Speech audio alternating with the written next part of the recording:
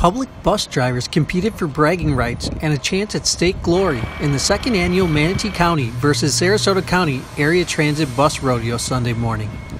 Obviously, it's an operator skills competition, but more than anything else, it's just the camaraderie and morale that we get a chance to do once a year with the bus operators just kind of competing against one another. Each bus operator started with 700 points and got docked every time they hit a cone or barrel or failed to complete an obstacle.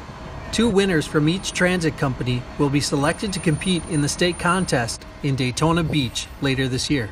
2 agencies work very closely together, so it is good to get together, work together, but have some fun at the same time. So today is a lot of fun. Even though it's still hard work, it's a lot of fun for everybody. Not every driver was perfect, and both SCAT and MCAT drivers enjoyed taking friendly jabs at each other for mistakes. How have you felt the drivers have done today? Excellent. I mean, these people work a lot of hours. They don't have time to practice. So the skills you see on display today are superlative. Now they have to qualify, so attendance, preventable accidents, and just disciplinary actions and things like that allow them to qualify. We've got the best of the best are here today. Robert Della Russo of MCAT and Jeff Lander of SCAT were the top drivers from their respective agencies.